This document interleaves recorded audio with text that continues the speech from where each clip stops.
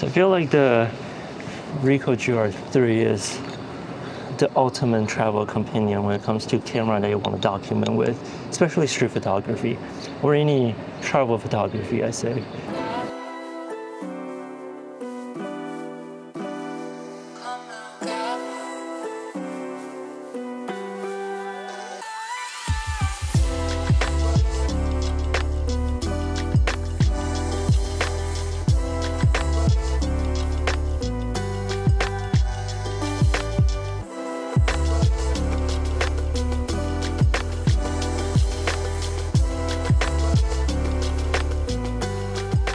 Essentially, this is a very small and compact camera that you can fit into your pocket, and it's just super easy to use.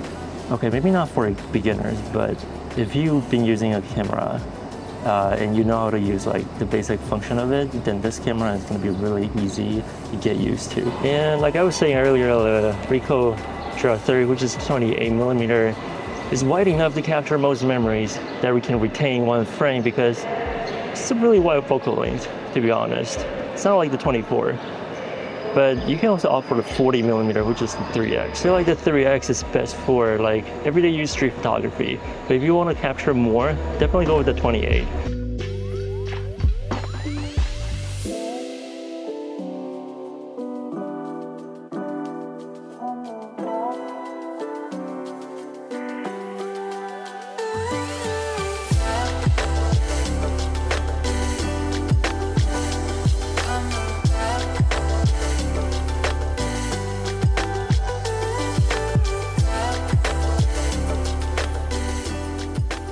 There are lots of advantages when you're using the Ricoh, like this small camera right here, and one of them is the focus. Like the autofocus is not bad, but it's got a secret weapon. It's called snap focus. Essentially, you can choose the distance that you like and use that. Everything within that distance is going to be focused. However, it does take a while for you to get used to it because it's not as intuitive as just using autofocus. I said that's like the most useful function of this camera. However, it does take a while to practice and get that feeling, that distance right. That's why I was saying it's not the best camera for beginners, because the best function is not very suitable for beginners if you never used a camera before.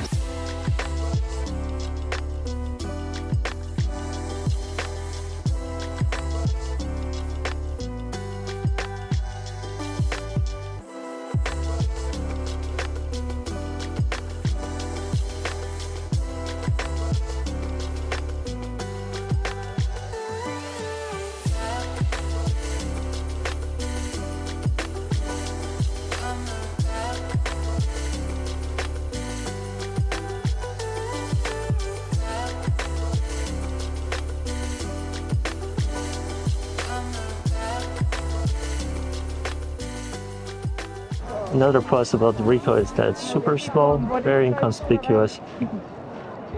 No one really knows and cares what you're holding because it doesn't look like a professional camera, or at least that's what most people think.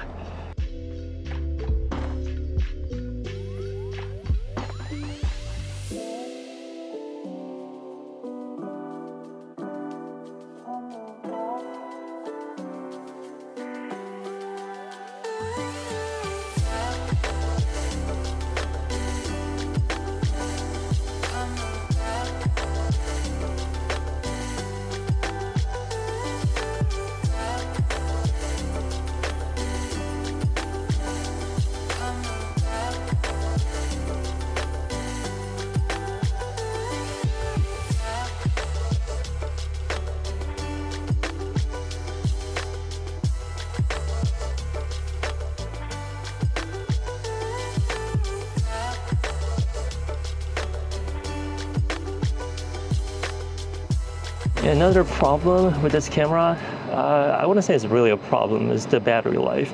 It's got a very small battery and it's about like 200 shots in my opinion, in my experience actually. So it's decent, but if you want to use it for the whole day, then I'll definitely get spare batteries because it only comes with one. I said one great thing about pocket camera is that if I have like a lot of luggage to carry around, and all I have to do is to keep this camera inside my pocket.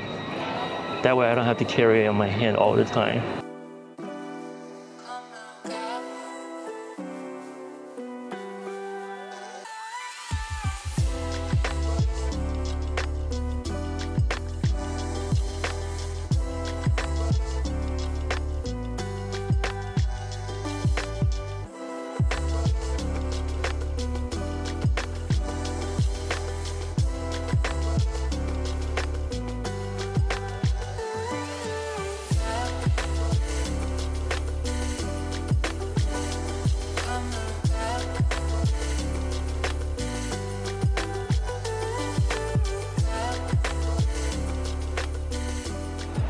So another thing about this camera is that, well, problem I say is a dust problem, because it's very prone to have dust in your sensor. However, I had it for like 3 years now.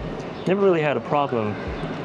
Not sure if this is the, this helps. I have this cap on this lens all the time whenever I put it inside pocket, so the lens doesn't get inside the sensor or any kind of dust. But so far so good. So I'd say definitely get something like this to cover this. To cover your camera, this way you don't have dust. Honestly, I feel like sometimes the 40mm is better for street. Even the 50, okay, maybe, well, it depends. So 35 and 40, I like it better for street.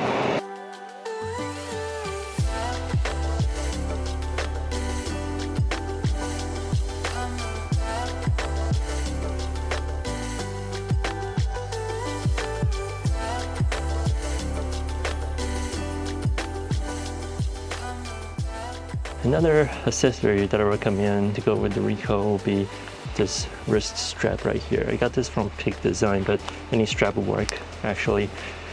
And reason being is because it's so small and the grip is not exactly, well, the grip is great, but, well, I wouldn't say, wow, look at it.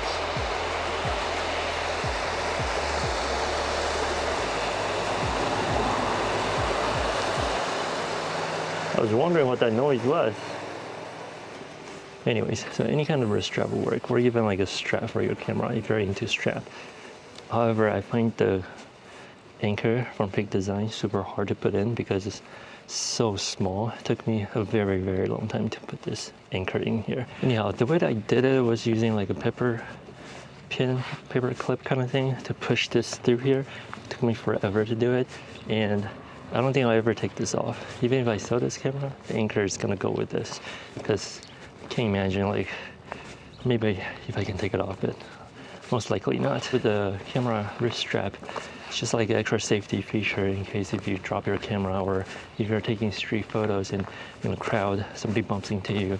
This way your camera is not gonna just like fall on the ground, because it's not exactly like weather resistant or even like it's not that rugged.